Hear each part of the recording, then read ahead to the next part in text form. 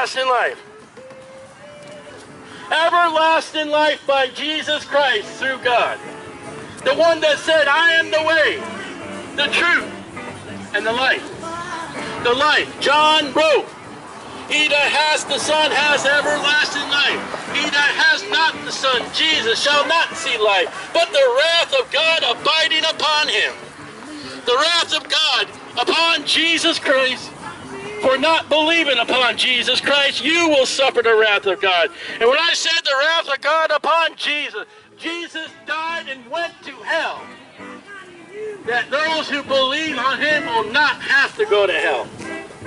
Jesus Christ died and went into hell and deposited our sins. The payment has already been made.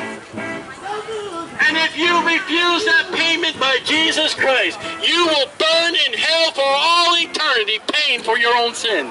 You can pay for your sins. It's hell. You can pay for your own sins. It's torment. But you can trust Jesus Christ for the payment of your sins, the Lamb of God which take away the sin of the world. You can put your faith on that and be absent from the body and forever to be with God in heaven. And in heaven, you will get a new body. You'll get a sinless body. Are you tired, your body breaking down, injured, sore? You tired, your body getting old? In glory through Jesus Christ, the Bible says a new body. A body that will not ever suffer pain. Will never be no more sorrows. Tears wiped away forever. Forever. And you got to put your faith in the finished work. You have to believe on the Lord Jesus Christ or you will not get admitted into heaven. You will not approach God and be okay without Jesus Christ. God does not accept works. God does not accept religion. God's for sure not going to accept atheism. He doesn't accept science. What else he got? What else can make you safe? What else can get you to God? The one that said, I am the way, the truth, and the life. No man cometh unto the Father but by me. That's Jesus Christ. Jesus Christ, worthy. No name given amongst men whereby you must be saved. That name is Jesus Christ. That name is to be praised by all names, Jesus Christ. He suffered and died according to the scriptures. Jesus bless you. Thank you, ma'am. I love Jesus. Amen. Amen. They don't. And the God. Amen. Father is this. So, you preach every day? Just Saturdays right now, Lord willing. Try to make it Lord willing. Thank you. He was buried as you would do with any dead man. You take a dead body and correctly bury it. I know there's other means of burial, but you put it in the ground. They did that to Jesus. They've done that with many a man.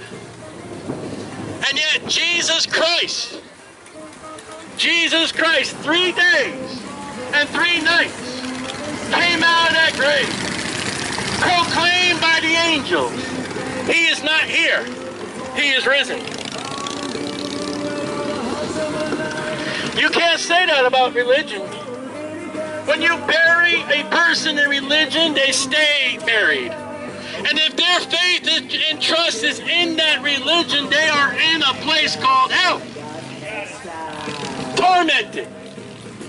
But if their faith and trust is in Jesus Christ, with the heart, with the mouth, the Bible says, when they die, absent from the body, and present with the Lord through Jesus Christ.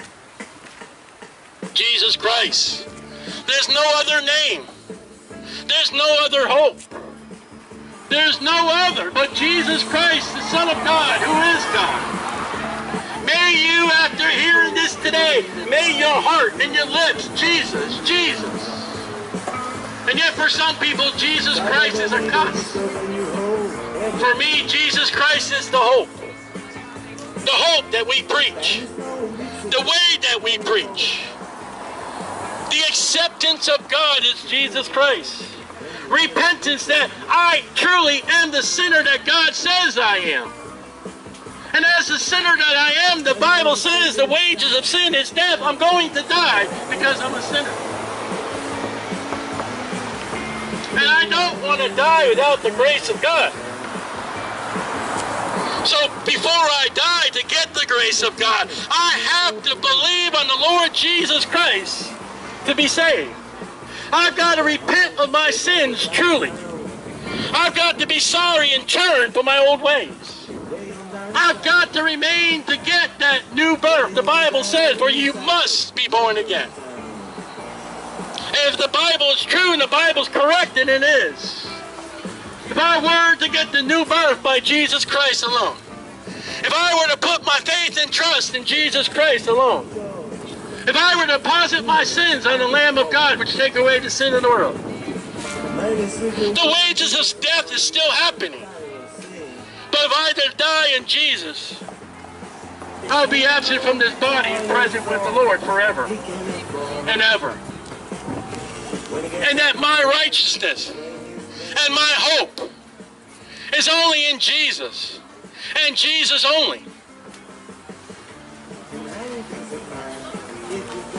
You say, well, preacher, I've done this. If it's not Jesus, you're going to hell. I do this. If it's not Jesus, you're going to hell.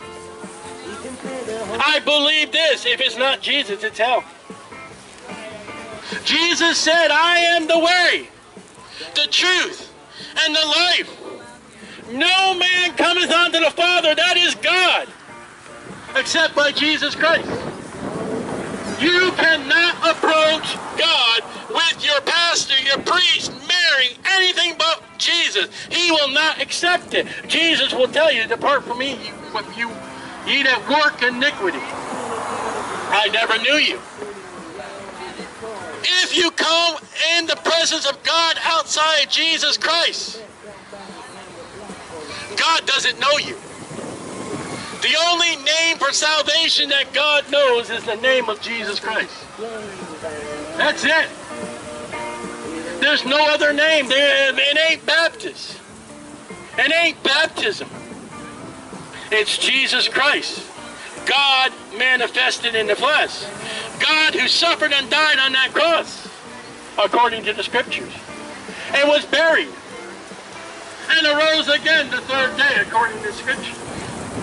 It's the same message. It's the same hope.